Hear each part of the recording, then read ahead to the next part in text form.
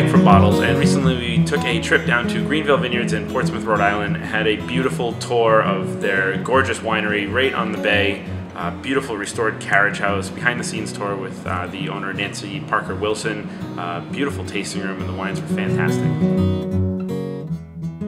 The Greenvale farm was founded in 1863, and now Nancy is the 6th generation to own and operate Greenvale. Her mother still lives on the estate, and at the time it was built, the house was actually the biggest house on the island.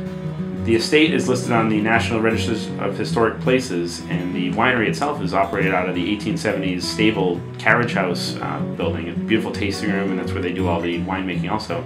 The label on the bottles is a design from the floor of the tiles in the main house. We had the house on the label initially, and then we switched it. Then Dad wasn't comfortable with it, so my husband is an architect, and his graphic designer came through and started snapping the floor, and so that is that, and then we put the G on top of it. They started growing grapes at Greenvale in the 1980s to produce grapes for Sakonnet Vineyards, and then in the 90s they developed their own label.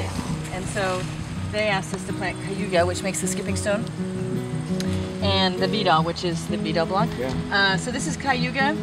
This is, again, a New York State hybrid grape, developed in the Finger Lakes. Hybrid of? Lambrusco and this and that. Okay. Yeah, just a lot of different things.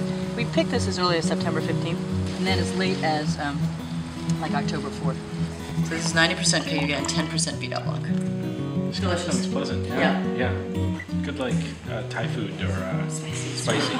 It's super fruity, but not super sweet, really. Right. No, it doesn't leave that. Yeah, it's not syrupy. This is Pinot Gris. So that nice white grape wine, right? Really, it looks almost red. Wow. Isn't that fun? See, there's a really nice fruit quality. It's pretty juicy. Last year we had Irene. It dumped a lot of salt on the vines, so they defoliated. From the ocean. Yeah, exactly. Yeah. This is a salty. You'll see the river in a second. Yeah. It's salty. So because of that, we lost a lot of the fruit characteristics. So it tastes fine.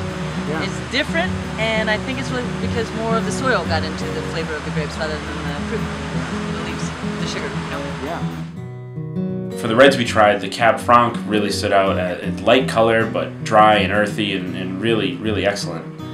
These were planted in 1990, and you looked at the Pinot Gris, and they were a little thinner, and you can see how thick this plant is. The Cab Franc tends to be quite vigorous.